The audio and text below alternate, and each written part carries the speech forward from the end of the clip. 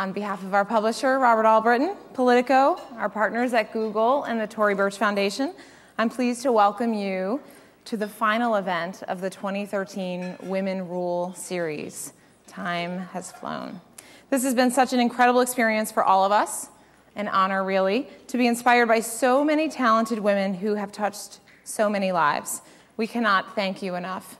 Our guests, our speakers, the women who wrote some pretty powerful essays for sharing this journey with us.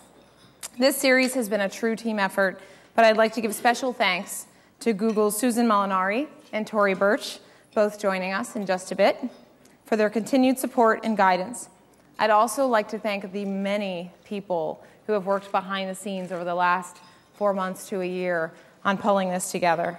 They've put so much of their energy into this series, and we're really grateful. A special thanks to Politico's Beth Sidhu, Politico's Lois Romano and Christine DeLargy, Google's Jessie Suskin, Mystique Cano, and Terry McCullough of the Tory Burch Foundation.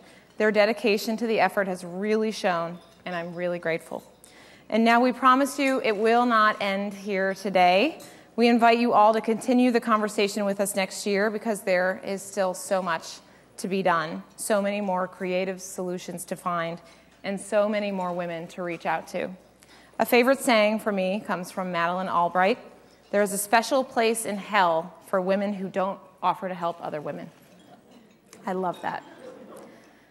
A key to female leadership and success is deeply rooted in our ability to help each other. So today our summit is dedicated to exploring various marks of leadership. We hope it inspires you. And as you listen to the conversations, please submit your questions to #WomenRule. Before we get started here on stage, I'd like to again thank Google and the Tory Burch Foundation for their continued partnership in the Women Rule series. They've been terrific partners throughout this very important conversation.